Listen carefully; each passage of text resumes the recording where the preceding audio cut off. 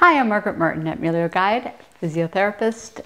I would like today to share with you an exercise that is a great progression from doing isometric butt squeezes, where you're just tightening from standing in space, sitting, anything like that, because you want to take that tightening into this next exercise.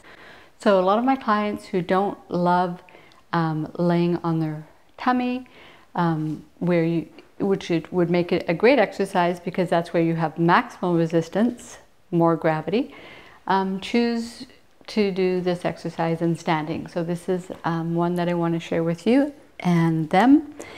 You want to have a surface. It could be your countertop, it could be a dresser, something that is roughly about the height of your belly button.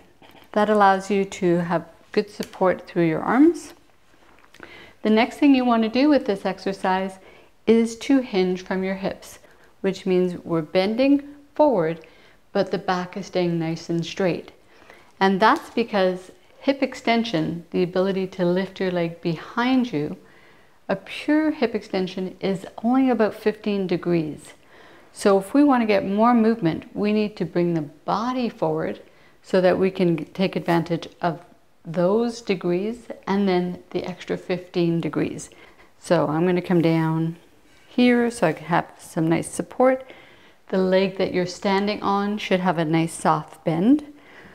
The leg that you again are standing on you should be aware of how you're distributing the weight.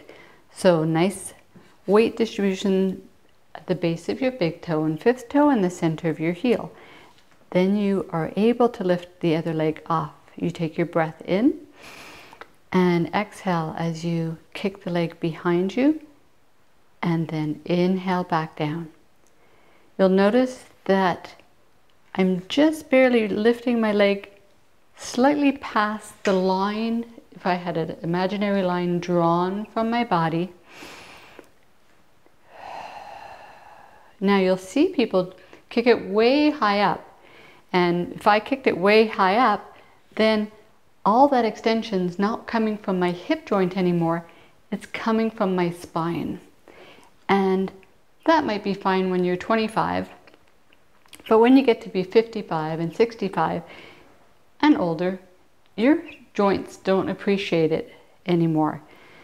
And if they are not yelling at you yet, they will eventually. So why cause problems when trying to help yourself?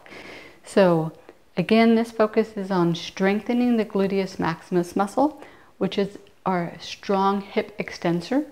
You want to, even if you did that in standing a few degrees and tightening, you want to go, oh, I can tighten, and I'm thinking of tightening every single fiber as I do that. And then incorporating your breath and your alignment into the exercise so that it's helping all other parts of you. So that's it for the standing hip extension exercise. I'm Margaret, and if you liked today's video and you haven't yet subscribed, please hit the subscribe button. If you don't want to miss future videos, that's what the notification button's for. And if you click below in the description box, you'll find out more about my books and videos.